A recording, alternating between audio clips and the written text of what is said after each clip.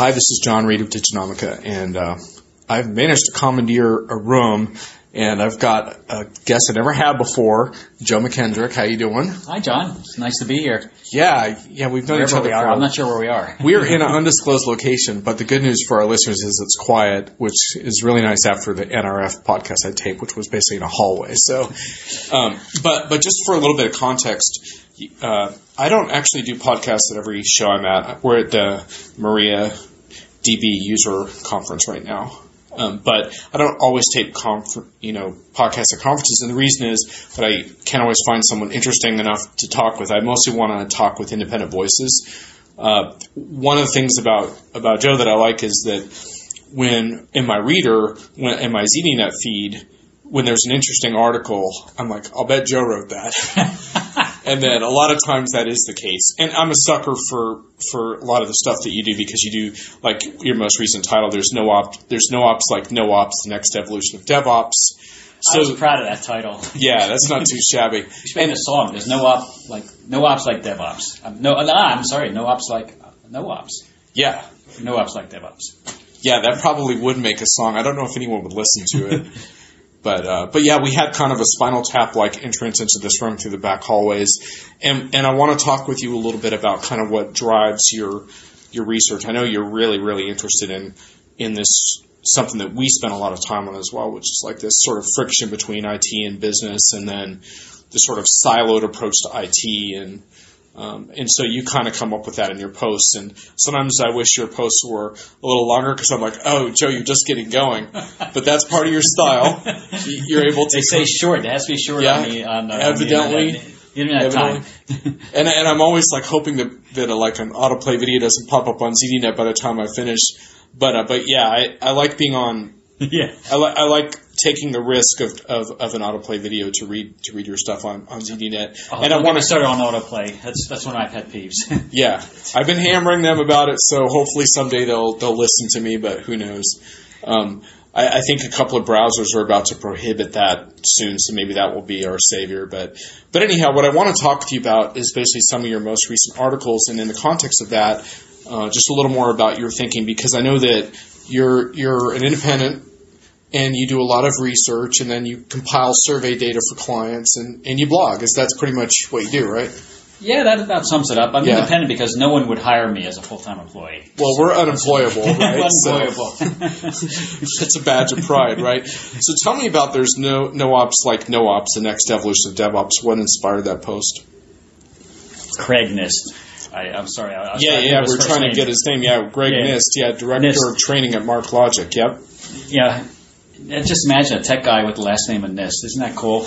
Yeah, that is. But he offered to provide his thinking, to discuss his thinking behind no ops, and he's kind of bullish on the subject. He sees a lot of potential in the ability to really enhance developer productivity through a no ops or something close to a no ops type of scenario in companies.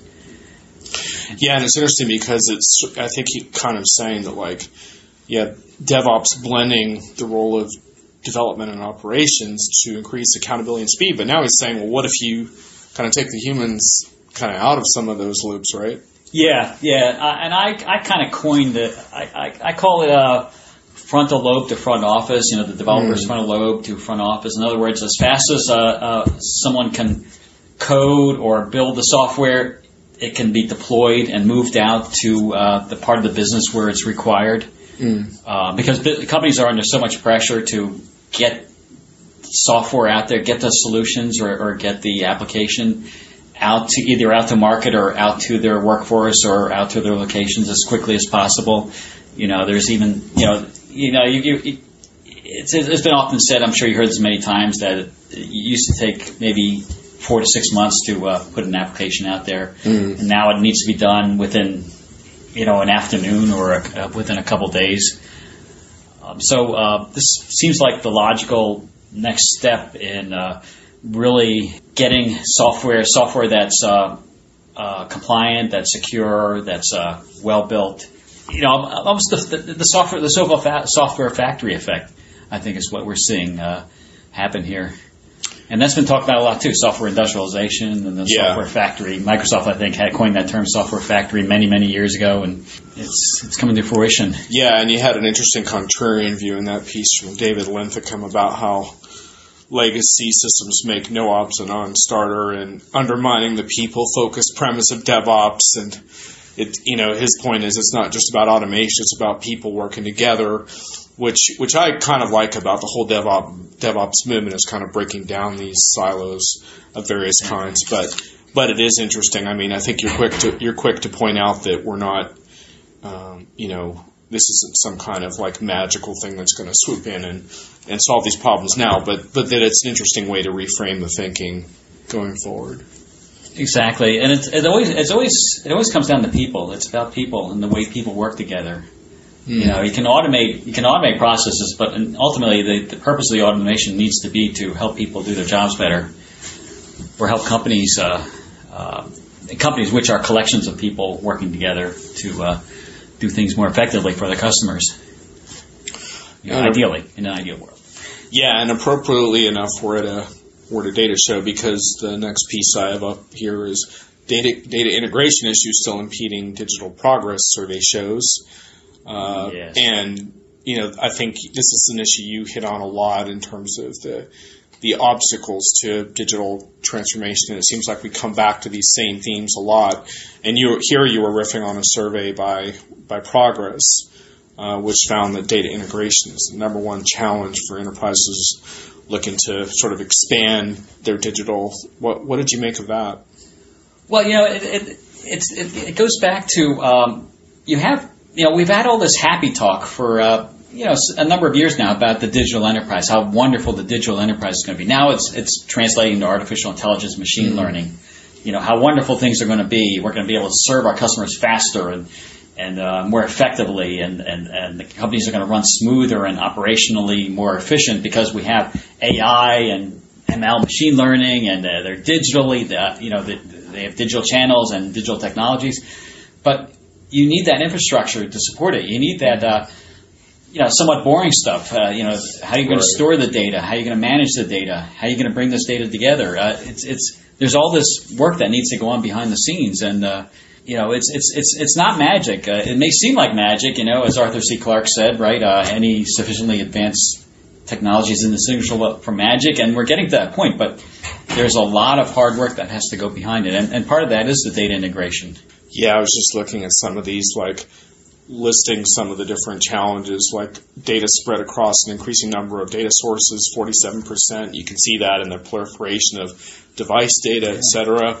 Integrating cloud data with on-premise data, 44%. Then dirty data inconsistencies. And so all these problems, right? And you can see why this is such an obstacle, because transformation can't really happen in a silo, right? You can't serve your customers with only part of the data of what their interactions are. You have to see it all if you're going to have a real impact on their lives in a way where they would say, wow, this firm's making a difference. They're really changing now. Exactly. So I think the interesting thing about this post is you paint a little bit of a dire picture of some of these challenges, and then you stop and say, well, what are we going to do about it? And then one of the answers you put forth here is around standardization as a possible way of addressing that, including REST. So you're starting to see a little more of that, maybe a little more of an adherence to protocols. We're getting there, and we first started tackling that issue way back when when we had web services and service-oriented architecture. Those approaches, REST is kind of an offshoot of SOA, right? And you start to see kind of the hipper, younger offspring of SOA. Yeah, it is. Yeah, faster, lighter, and right, less stodgy. So these concepts have been around for a while. These concepts have been around for a while, and actually, that holy grail of having data, this one source of truth that the entire enterprise could tap into, that's been around for decades now. Data warehouses were first conceived back in the 1980s and 1990s. Yep. And that attempted to address that search for the one version of the truth, and organizations are still searching for that. To give you an illustration, just a couple years ago, I was getting letters from my health insurer asking. It's a letter sent out to all the members asking for their status with Medicare. Are they available for Medicare yet? Age 65. I'm not quite there yet. But I was thinking, gee, my health insurer has 2 million members. They probably send out 2 million letters. You know how much that costs to send out 2 million letters asking them if they're ready for Medicare? And if anybody should know my age, anybody's age, it should be the health insurer, right? Right. Why aren't those still systems? don't know. Yeah. Well, and I think what's interesting about this is it points back to one of your core themes, I think, in your writing, which is the sort of that business and IT need each other, and they might have a slightly dysfunctional relationship, but they can't walk away from it. Yeah. And I think this kind of points that out, right? Because the business might have a transformational objective to change into a customer-centered business, but without this data and solving these back-end data problems, that's not going to happen. So. Yeah. Another example, a personal example, telecoms, you think are ahead of the curve. They're all about technology. Right. A couple years ago, I moved offices, and I notified my telecom provider. I won't divulge them, but it starts with a V. And I can guess. Yeah. They disconnected my previous line, and they reconnected me at my new office, right, which was downstairs in the same building. However, my monthly bills kept getting mailed to the old office. Like, if anybody should know my new address, it should be the folks that installed my telephone and FiOS service at the new address. But and I kept calling them, I kept writing them notes, and the bill still kept on going to the old office, and the new tenants were just kind of throwing the bills away. It's like, what? What happened? Where's the disconnect there? And potentially, that's a little bit daunting, right? Because if this big telecom that begins with a V can't solve that problem, then how are a lot of companies going to solve it? You would think they would have the resources to.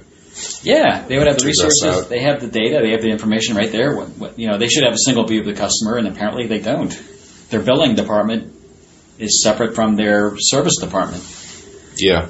And apparently the data doesn't cross over. Another really interesting thing, I won't spend too much time on this one because we'll wrap fairly soon, but you had another interesting recent piece on even for DevOps teams, troubleshooting still gets in the way of higher value activities, which again, you were looking at a survey, which is often how you kind of, I think, start your riffs, right?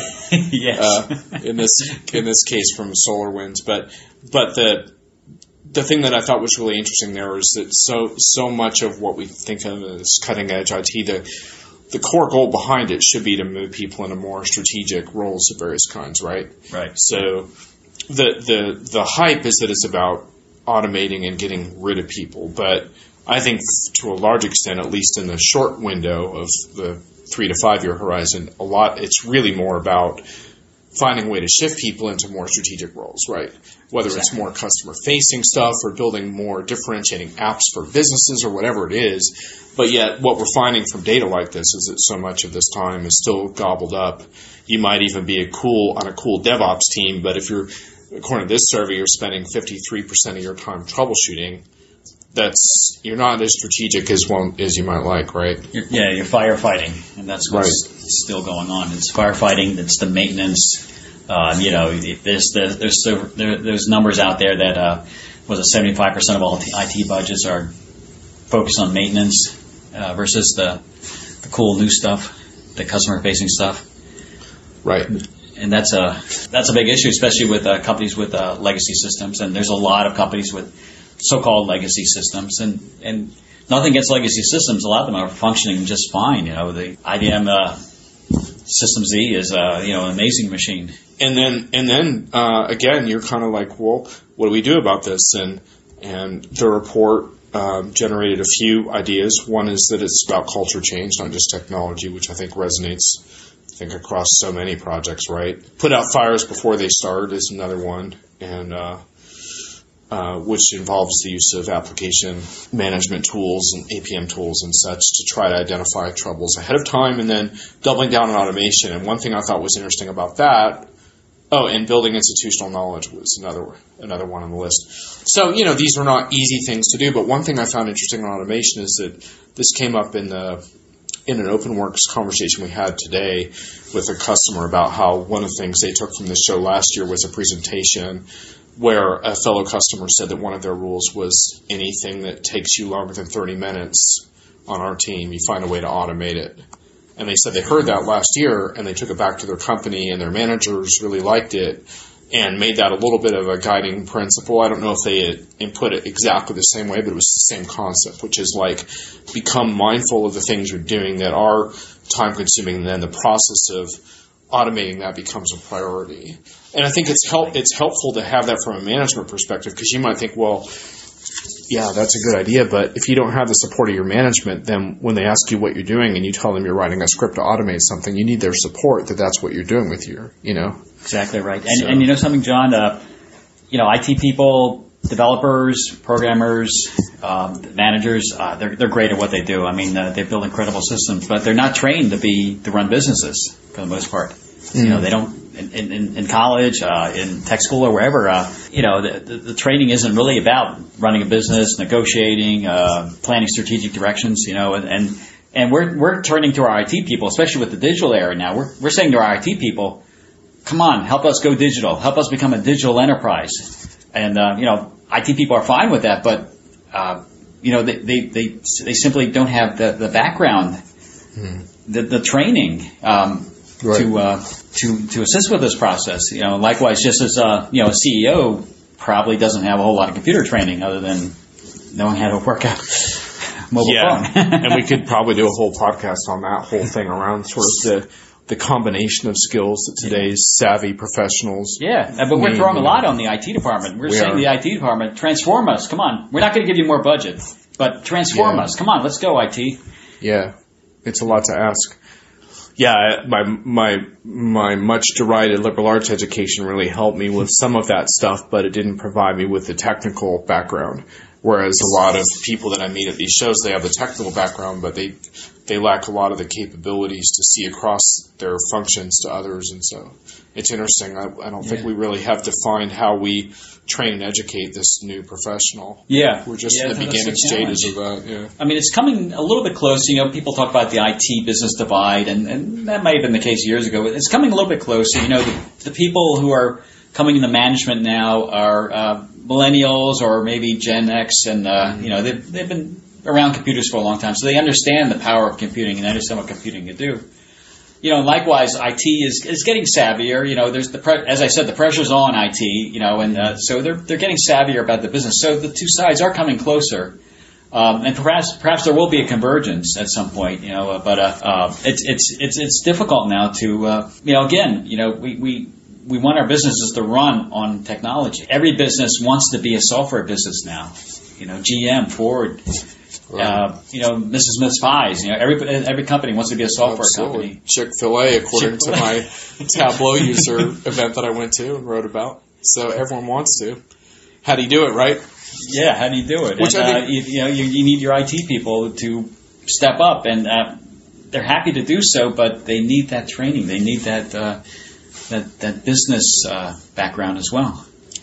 And so I think that brings us to just about our stopping point. But just a brief word on MariaDB OpenWorks. We're still in the middle of the first day, so we can't really say a whole lot yet about this show. But I did want to make the observation, having interviewed a couple of customers today, that I think one of the big themes, there's two big themes that are jumping out at me here at this conference. One is that all of these transformational products do come back to the nitty-gritty of data, and so that's why these database shows, I think, are important.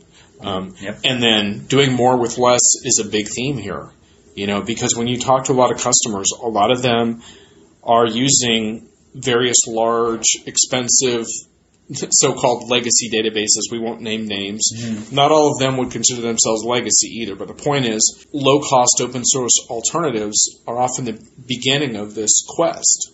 Mm-hmm. Where that ends up, I think, becomes a bigger, interesting conversation, because ultimately it's not just about cost, right?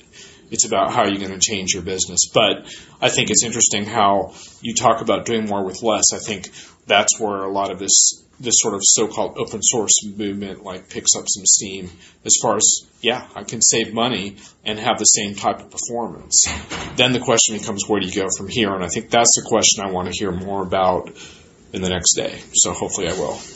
And it's interesting too, John, that I heard this stat this morning. About 24%, I think, of their customer base uses their services via cloud or database as a service, whatever you want to call it. And a few years ago, that would have been unimaginable. Right. The thought of accessing data, having data out in the cloud, it's now commonplace to the point where the database companies aren't sending out their disk and installing on customer sites. They're now running their database as a service, as a cloud service. Yeah, and very interesting talks with customers here about they're more skeptical about cloud adoption amongst the group here because a lot of them are hardcore database administrators that are used to running on bare metal. Mm-hmm. But at the same time, they're looking at microservices and they're thinking about the possibility of using cloud and microservices architectures kind of go together, right? Because you think about elasticity and being able to quickly run up a new service or, and have that available to you in a way that you can't on premise. But it's interesting, and I think what I do take away is that I saw some criticism of MariaDB on Twitter for not moving fast enough with their database as a service and their cloud-based approaches. But in the end, those conversations are happening here, and I think that's interesting to see the customers themselves are kind of grappling with that. And even if they're more cloud averse or cloud hostile, even than a lot of customers I'm used to seeing at cloud ERP shows and stuff, they're thinking about it and they're aware that there are reasons for that. It's not just hype, but they are being careful. So.